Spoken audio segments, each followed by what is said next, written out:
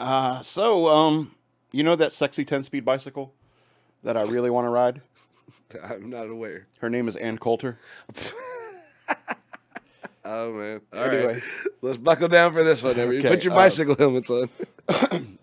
Anyway, Ann Coulter recently did some speeches. And, of course, there are some SJWs, social justice warriors, and Antifa types, that come out and call her a Nazi and a racist. You know how it goes. So I was skimming the news stories, and I saw those Ann Coulter headlines, and I started thinking about the Aryan Brotherhood. Mm-hmm. So my question is, why don't the SJWs and Antifa go after actual racists and Nazis like the Aryan Brotherhood? The answer to that question is very simple.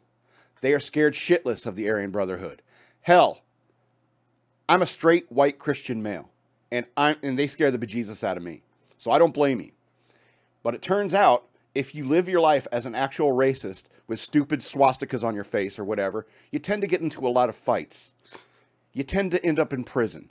Mostly because America is not a racist country, and the average person on the street is willing to stand up against actual racism. So because those actual racists have to fight a lot, they tend to be swole, bald, organized, and travel in large numbers for their own protection, because 99% of Americans hate them. But Antifa doesn't go after them. They go after soft targets, like Ann Coulter or Ben Shapiro. Jewish guy, by the way. And his wife's a doctor.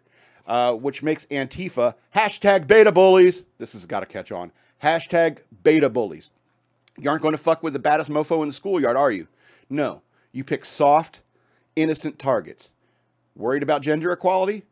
Why are you never hating on Islamic countries where women have one outfit and are treated like house pets? Speaking of Islamic countries, talk about homophobic. They throw gays and trans off of buildings. Why aren't you fighting against them? Because you're terrified of Islamic radicalism. That's why. Now, I'm not trying to get myself killed by a Saudi second lieutenant or an obtuse Aryan asshole. I'm trying to make a point. The impulse to fight evil is a good one. But your aim must be true with your righteous fury.